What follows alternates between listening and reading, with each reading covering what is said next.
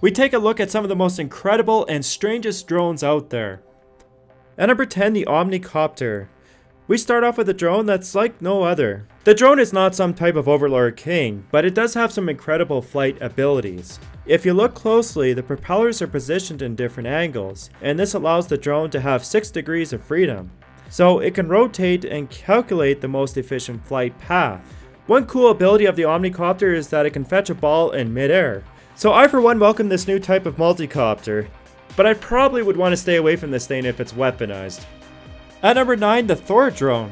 The Thor hybrid drone is able to fly as a thrust vector delta wing or as a dual winged monocopter. So basically this means it can fly like a plane or hover like a helicopter.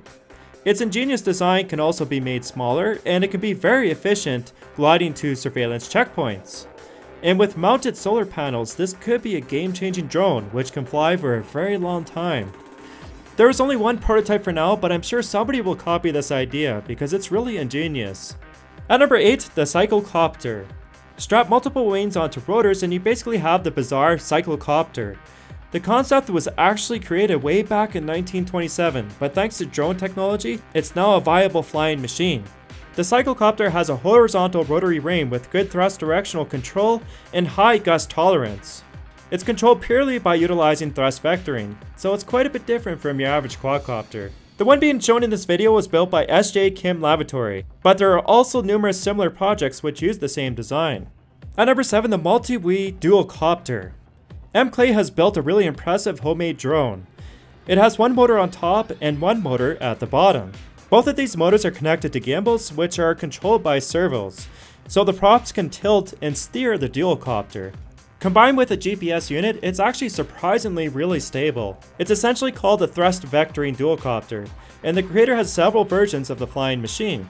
M-Clay's also built some other really cool projects, so let's just hope that he can keep building and throwing in new ideas to the field. At number 6, the rotating wing. The rotating wing is probably one of the strangest things which can fly, and it's more of an RC aircraft than a drone. It's powered by a 3D vector control unit, which houses 2 steering servos and has 1 driving propeller. The rotating wings also help the craft fly and stabilize its movements. Vector Kites built the odd craft, and it's unfortunately the only one of its kind. So right now it's a bit of a secret on how exactly to build the vector controlled aircraft. And I'm sure the creator's already been employed by Area 51. So we finally reached number 5, and it's probably one of the weirdest things you'll ever see. And this is probably both bizarre and terrifying at the same time. Bart Jensen has made dead catcopters, ratcopters, and even the Ostrichcopter. All the dead animals are taxidermied and then converted into these strange drones. So I guess that's one way to remember your dead animal friend.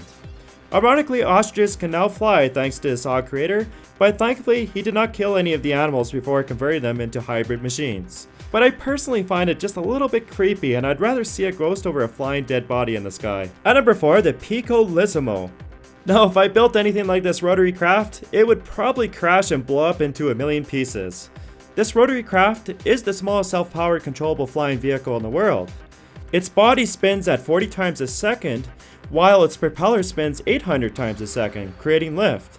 An outside infrared signal tells the propeller how fast to spin, and thereby controls the drone.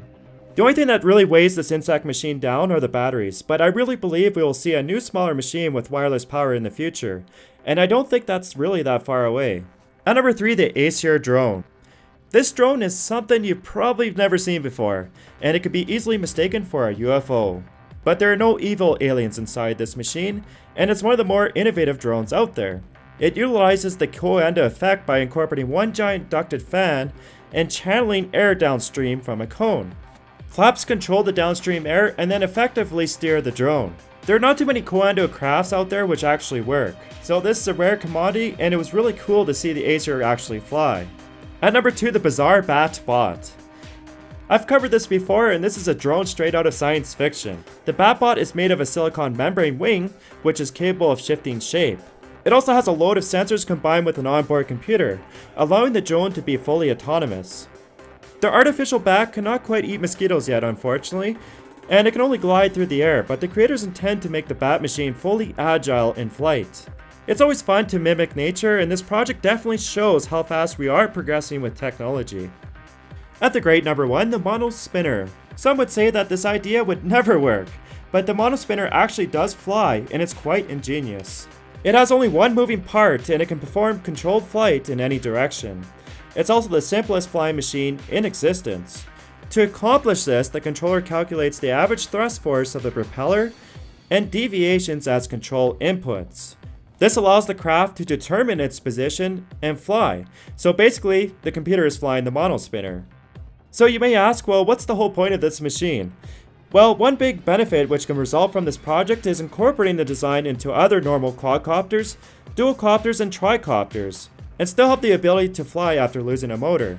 So it's probably one of the most innovative drones I've seen for a while, and it could have a huge impact in the future on drone technology. So once again, thanks for watching. Please like the video if you enjoyed it, and subscribe to my channel.